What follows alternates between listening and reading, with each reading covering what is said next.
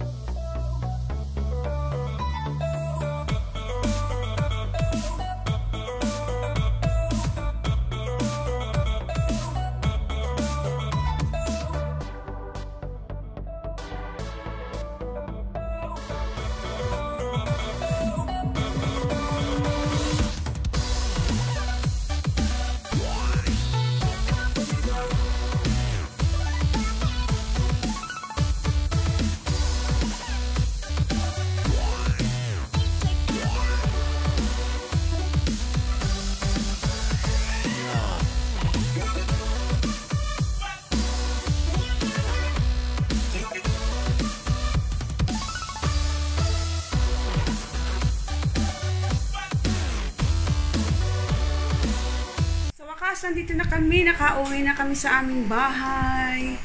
So guys, papakita ko lang sa inyo yung aming pinag-grocery sa araw na ito. Yan guys. So, ito lang po siya. Kakaunti lang naman, pero inabot din kami ng 5K. Grabe ang bilihin ngayon, sobrang mahal na talaga. Wala ka na talaga mabiling mura. So, ito lang guys, papakita ko lang sa inyo ha. So, ito muna unahin natin. Nakabili kami ng tinapay. Nag-buy one take one kasi guys, kasi ano na, magko-close na. So buy one take one na lang sila. 80 pesos each. So buy one take one. Yan.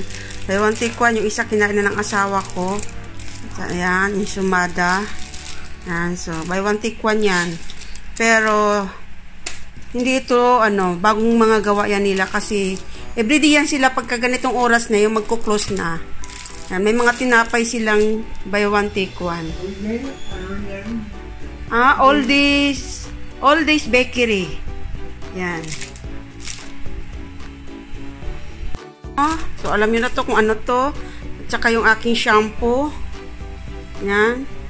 Then syempre, ang lula bumili ng ipikasyent dahil sumakit na yung likod. Kakapindot ng cellphone. Then, cotton buds.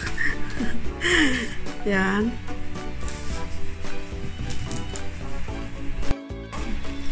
Tsaka ito, tinapay ulit. Yan.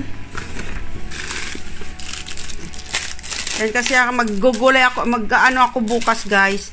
Mag-beef, ano. So, yan, ilalagay ko yan. Itong mushroom. Tsaka yung broccoli.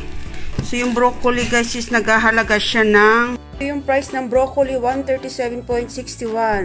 So, ito lang. Ito lang siya. Yan. Ito walang price. Wala siyang price, yung mushroom. Pero mahal din yan, guys. Nasa 100 din yan. Then, yung cauliflower is 153.72. Yan. Wala po. Mahal din to. Nasa 100 din to. Then, onion. Ang onion ay 61.71.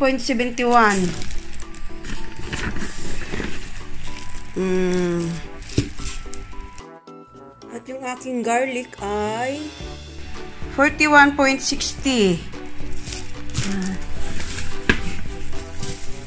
Yan, yung kamatis sa oldies is 58.50. Yan. Saka itong baby carrots natin. Nakita nyo naman yung price. Yan, 48.30. So, dito tayo sa box. Tingnan natin. Yan. Yan guys, bumili ako nito kasi ito yung aking favorite na kotkotin. Yan. Saka biskwit na maano pag na oras na inabot ng gutom.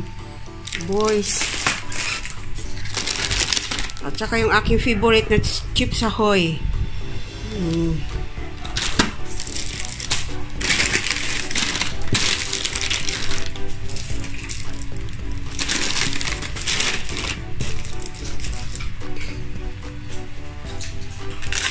Then, yung nagtatakam yung aking asawa dito sa big extra na pancit canton.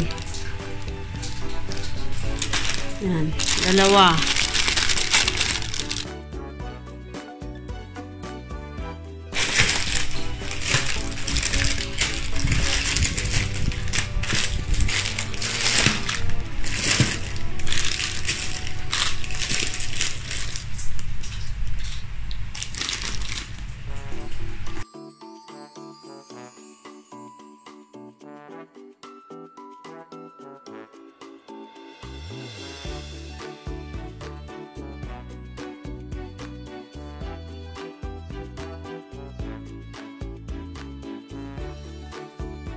Yan, yung Pringles ng asawa ko, bumili siya.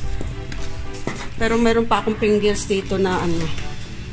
Hindi pa nga nabuksan ito eh. Yan, so dalawa na yung Pringles. Yan, sa kanya yan. Then, yung sito. Yan, sito. Saka ito, babaonin niya daw sa chuti niya. Yung Bear Brand na with Bear Brand na with coffee. Ayan. Babaonin niya daw to sa sa duty niya pagka panggabi siya.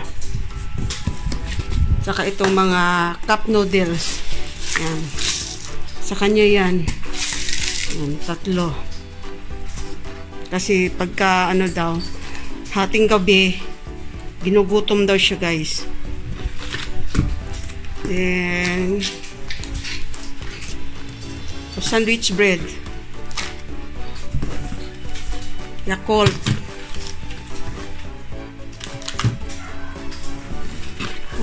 Yung aking oyster sauce. Yan, kasi ilalagyan ko ng oyster sauce bukas yung aking lulutuin. Yung laman nito.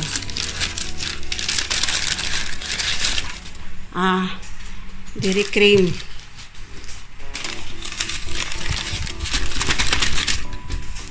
Tsaka yung to?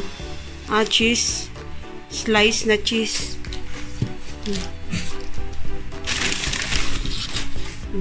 Dito tayo.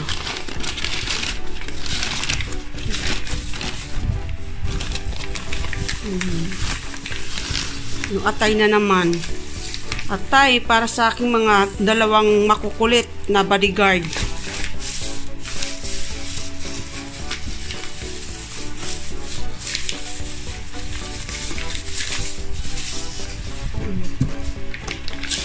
Dalawa. Sa kanila lang yung atay na yan.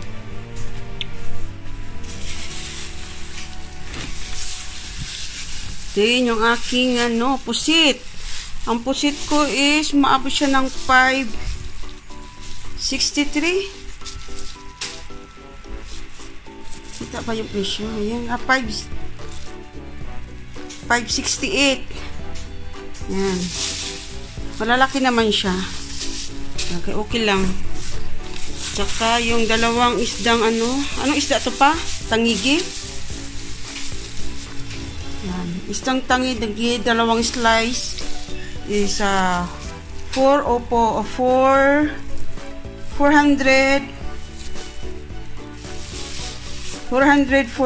Yan. Dalawang slice lang yan na tangiging laman.